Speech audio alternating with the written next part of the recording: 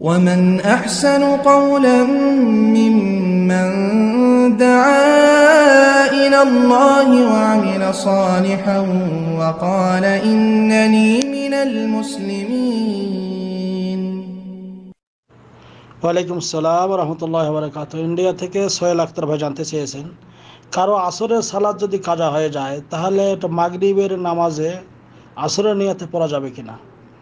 আলহামদুলিল্লাহ ওয়াসসালাতু ওয়াসসালামু আলা রাসূলিল্লাহ, মা বাদ। জি সম্মানিত ভাই, সালাত নির্দিষ্ট সময় আল্লাহ রাব্বুল আলামিন লিপিবদ্ধ করে দিয়েছেন। ইন্নাস সালাতা কানাত আলাল মুমিনিনা কিতাবাম মাওকুতা। নিশ্চয় নামাজ নির্দিষ্ট সময়ে আল্লাহ রাব্বুল আলামিন লিপিবদ্ধ করে দিয়েছেন মুমিনদের ওপর। কাজেই নির্দিষ্ট সময়ে পড়ার চেষ্টা করবেন, কিন্তু কোনো কারণে যদি ওয়াক্ত মতো সালাত পড়তে না পারেন তাহলে সুযোগ পাওয়ার সাথে সাথেই সেই সালাত আদায় করতে হবে। এবং কেউ যদি ভুলে গেছে অথবা নিদ্রা গেছে, যে কোনো কারণে সালাত যদি কাজা হয়ে যায়, যেমন মনে করেন আসরের সালাত কাজা হলো, তাহলে হ্যাঁ মাগরিবের নামাজে আপনি অবশ্যই মাগরিবের সময় যদি আপনি এই সূর্য ডুবে গেছে এমন সময়ে মাগরিবের আজান হয়ে গেল, এখন আপনি আসরের নামাজ পড়ার নেই, তাহলে এক্ষেত্রে আগে তারতিব রক্ষা করতে হবে।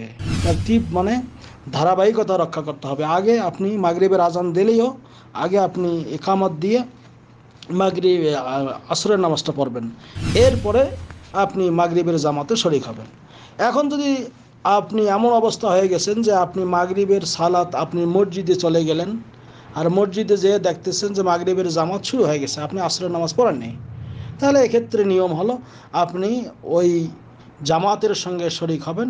আপনার নিয়াত থাকবে সালাতুল আসর, আর তার ওরা হবে মাগরিবের নামাজ। যখন ইমাম সাহেব সালাম ফিরাবে আপনি দাঁড়িয়ে আর এক রাকাত পড়বেন। এই হলো আপনার 4 রাকাত আসরের নামাজ। এরপরে পরবর্তী যদি জামাত হয় তার সঙ্গে আপনি মাগরিবের নামাজ পড়বেন, অথবা একাই আপনি সালাতুল মাগরিব আদায় করবেন। এটা হলো নিয়ম। এখন যদি কেউ এমন পড়ে ফেলে যে যে আগের নামাজটায় কাজা হয়ে গেছে এবং পরের মাগরিবের ওয়াক্তও চলে যাচ্ছে, এটাও নামাজ শেষ হয়ে যাবে, মানে ওয়াক্ত শেষ হয়ে যাবে। মাগরিবের ওয়াক্ত অনেকক্ষণ পর্যন্ত থাকে, হাত্তা গুরুবে শামস, যতক্ষণ সূর্য ডোবে না। এখন এই পর্যন্তও যদি আপনার সালাত আপনি না পড়ে থাকেন যে মাগরিবের নামাজের সময়টাও শেষ হয়ে যাবে, সেক্ষেত্রে আপনি ওই মাগরিবটা আগে পড়ে নেবেন, এরপরে আপনি পরে আসরের নামাজটা পড়বেন। কারণ একসঙ্গে 2 ওয়াক্ত নামাজ যাতে কাজা না হয় এর দিকে আপনার খেয়াল রাখতে হবে। তারপরে যদি হয়ে গেছে তাহলে আপনি তারতিব রক্ষা করবেন, অর্থাৎ প্রথমে মাগরিব, প্রথমে আসর, এরপরে মাগরিব, এরপরে এশা যদি এমন হয়ে যায় তাহলে আপনি তারতিব রক্ষা করে পারবেন। কারণ রাসূলুল্লাহ সাল্লাল্লাহু আলাইহি ওয়াসাল্লাম সহিহ বুখারী মুসলিমে হাদিস এসেছে, আল্লাহ নবী সাল্লাল্লাহু আলাইহি ওয়াসাল্লামকে ওমর ইবনুল খাত্তাব রাদিয়াল্লাহু তাআলা আনহু খন্দকের দিন এসে বললেন যে এই কুফফার কুরাইশ তাদেরকে তিনি গালি দিচ্ছিলেন এবং তাদের গালমন্দ করে বলছিলেন যে তারা আমাদেরকে সালাত আদায় করা থেকে, আসরের সালাত আদায় করা থেকে বারণ করেছে, অর্থাৎ আমরা মশগুল ছিলাম। আল্লাহ নবী বললেন যে ওয়াল্লাহি মা সাল্লাইতুহা, আল্লাহর কসম আমিও পড়ি নেই। তখন এরপরে আল্লাহ নবী সাল্লাল্লাহু আলাইহি ওয়াসাল্লাম বললেন যে বাতহানে তোমরা দাঁড়াও, এবং সেখানে আল্লাহ নবী উজু করলেন, আমরা উজু করলাম, এবং এরপরে প্রথমে আসরের সালাত আদায় করা হলো মাগরিব নামাজের পর, এরপরে তিনি মাগরিব নামাজ পড়লেন এবং সেটা জামাতবদ্ধভাবে হয়েছিল। কাজে এখান থেকে আরও একটা প্রমাণ, কেউ যদি অনেক কওমের জামাত বা কয়েকজন লোকের আসরের সালাত কাজা হয়ে গেছে, তাহলে তারা জামাত করে আগে আসরের নামাজ পড়বে, এরপরে জামাত করে মাগরিবের নামাজ পড়বে। আর যদি একজনের হয়ে যায় তাহলে একাই আপনি আগে আসর পড়বেন। কিন্তু জামাত শুরু হয়ে গেছে, এরপরে আপনি আগে একা আসরের নামাজ পড়বেন, এরপরে তারা মসজিদের মধ্যে মাগরিব পড়তেছে, এমন করা যাবে না। কারণ ইজা উকিমাতিস সালাহ ফালা সালাতা ইল্লাল মাকতুবা, নামাজের একামত হয়ে গেলে ফরজ নামাজ ছাড়া আর কোনো নামাজ পড়া যাবে না।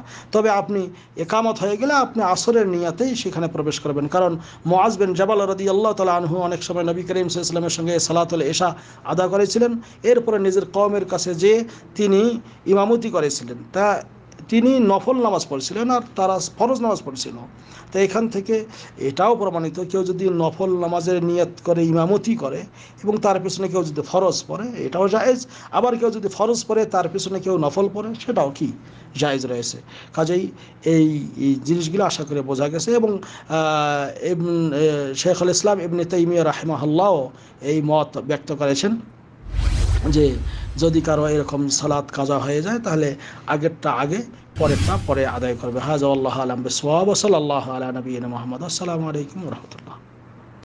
نفسي بنور من فؤادي حينما رددت يا رب العباد وانتشت روحي وصار الدمع يجري